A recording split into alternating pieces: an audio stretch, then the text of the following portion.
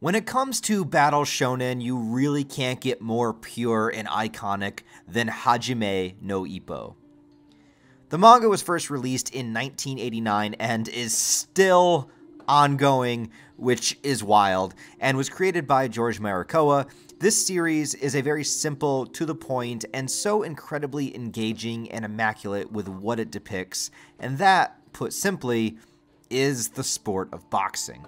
Hajime no Ippo has no fancy power systems, no energy blasts, no unconventional magic power-ups.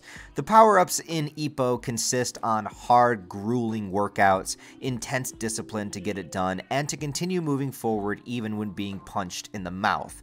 Now, obviously, being a work of fiction, many things are exaggerated. The fights themselves kind of slow down time, allow us into the headspace of the characters. They show us explicit details of the moves and the powers and strategy of the characters and what they're using, but it's not exaggerated in the way, say, Baki the Grappler is exaggerated, where you have people so strong they can basically crack the pavement with a punch. Now, don't get me wrong, I love me some Baki, but there was something incredibly special about watching a show that embraced its grounded nature and took you within the world of competitive fighting. In fact, Ippo is considered a sports anime as well, because it truly is all about every aspect of boxing. From the training, learning about your opponent, the anxiety before a match, the build up to it, and of course, the fight itself. The intensity and realism of putting your heart, mind, and body on the line. Even in a professional setting, you can still die or injure yourself for life when you enter into a fight. And it takes all of this into consideration and brings you into a world of strength and belief and the rewarding feeling of working your ass off, putting it all on the line, and finally, after you've sweat and bled your heart out, feeling that exhilaration that eventually comes with a victory. I remember watching a bit of Hajime no Ippo a long time ago, and I had always meant to go back to it or watch it from the beginning again, and I listened to a lot of motivational workout mixes in the gym, and Ippo appears in a handful of them, so I decided to binge through as much of the anime as I could in a day and get back to you guys with my thoughts. Well, I made it about 22 episodes in, and I already feel like I have so much to say. Ippo hit me in a way that I have been looking for quite some time, and I think its beauty is within its simplicity. Ippo as a character is a boy that begins the series getting beat up by a bunch of bullies. He's bailed out by a passerby who happens to be an experienced boxer named Takamura. Ultimately, Ippo ends up at the boxing gym that Takamura goes to and is inspired by the strength and confidence that these guys here have. Not so that he can get revenge on his bullies, but he discovers there is so much potential within him that he had no idea was even there. The motivation to defend yourself is something I can relate to, being bullied in school myself, and that was the reason that I got into martial arts when I was a teenager. Admittedly, it was not something I stuck with after high school, but during that time, I remember strapping on the sparring gear, getting into the ring with other students, or even my sensei, and had him beat the ever-living shit out of me. Which was good. It was a rite of passage.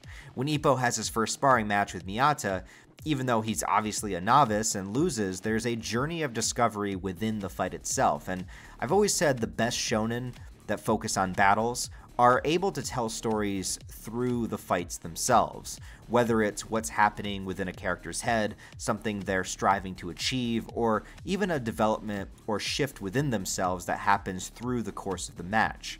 As Ippo gets going and starts to have more fights, this is used to progress who he is as a character as he learns real boxing tactics match to match, whether it's bobbing and weaving, clinching, avoiding a flicker jab, all of these things that you would teach and that would come up in fighting, but it's done through each new opponent that Ippo faces. And Ippo himself has that traditional Japanese protagonist pureness to him. He wants to be a boxer, he wants to get stronger, and he wants to pursue strength, but only to better himself and become a master at his craft. There is nothing malicious within his desire to fight. And when it comes to fighting, it can often be kind of brushed off or seen as a lowbrow thing, an outlet for toxic men to beat the shit out of each other. But there's something much more to it than that I think people who have been around the sport know, and that Ippo exemplifies within its storytelling. It's that fighting teaches you about yourself. It lets you know where you stand amongst others. It lets you know the honesty of your physical capabilities. It forces you to think quickly and make split-second decisions that you have to live with. It forces you to be more accurate. It forces you to move accordingly. It's something where if you make a mistake, there are consequences. It puts you in a place where you need to create that mind over matter mentality, a place where you have to fight through pain, believe in yourself, especially without the help of others there. And it allows you to be competitive in a positive way that is not putting other people down. Each fighter knows how hard it is to train, how hard it is to get stronger, and the sheer randomness of a match that combines technique with raw talent, but without any guarantee as to which will prevail. All IPPO wants to do is learn as much as he can and become great. He might not be the most complex character out there, but there is sincerity and power within his archetype that sometimes I feel is lost within people and within storytelling.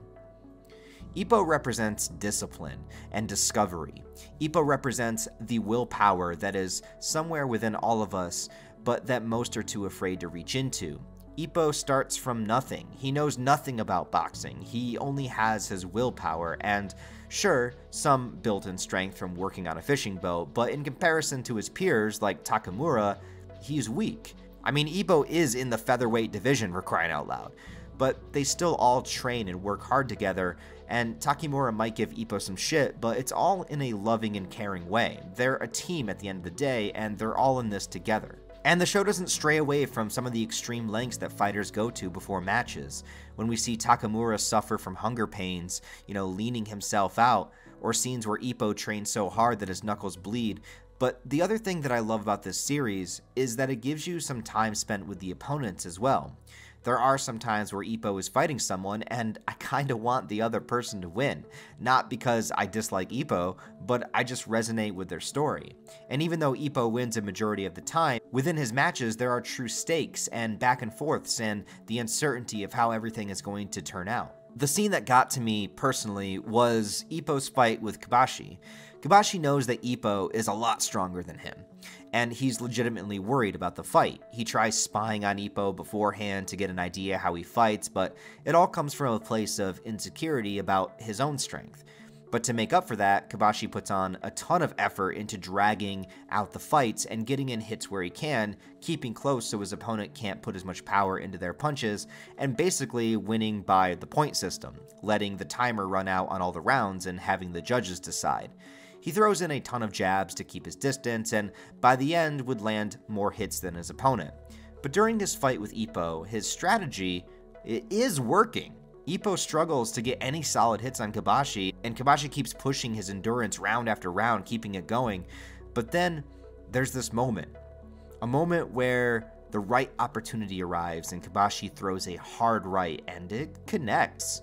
Then all of a sudden, all that fear, all that anxiety, every bit of panic starts to fade, and not only does he feel like he can actually win, he feels like he can get a knockout, that he is strong enough to do it.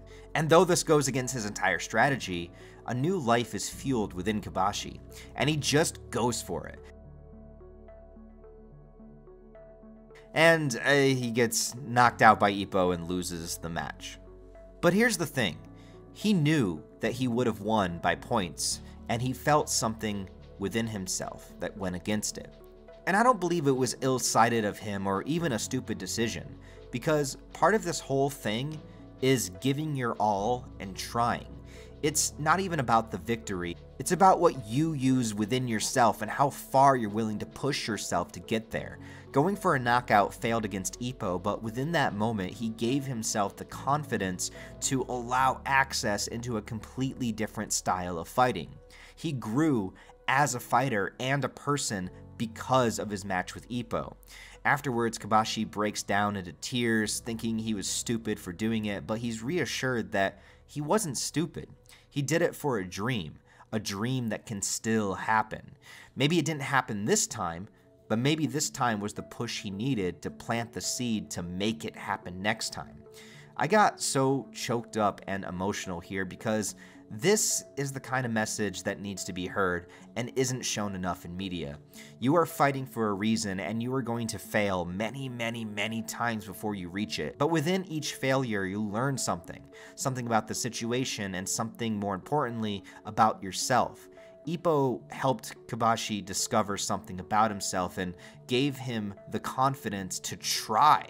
And I just felt so connected to this moment. And as somebody who has failed over and over, with so many different aspects, I looked at the scene and even this whole show, and it all reminds me of why I started in the first place. It reminds me to give my all, to believe that I can do it, and to continue to get stronger. Not with malicious intent, but with the purity to see just how strong I can eventually become. And you can attribute that not just to physical strength, you can attribute that to everything. And that's why Hajime no Ippo made me fucking cry, dude. Now, going forward with the show, I know this is only the beginning, and there's a lot to Ippo's story. I cannot say if I will eventually read the manga, because nearly 2,000 chapters is really intimidating. Not to mention the amount of people that want me to read One Piece, which is already a super long manga. I don't know. I will continue the anime, though, at my own pace. Maybe not make reviews, but if there is a moment or an episode or a fight that I feel like talking about, I might just make another video on it. Other than that, though, I just really needed a series like this right now, and if you've never seen it, maybe it's time you got into the ring and watched Hajime no Ippo. Anyways, guys, let me know in the comments what your thoughts and feelings on this series is, if it's inspired you in any way, and if you prefer the anime or the manga for Experience It. Please like and comment on the video to help it in the algorithm. If you want to support the channel on that deeper level, I do have a Patreon and channel memberships turned on, links down in the description. And other than that, thanks for watching this video, guys. I'll talk to you next time.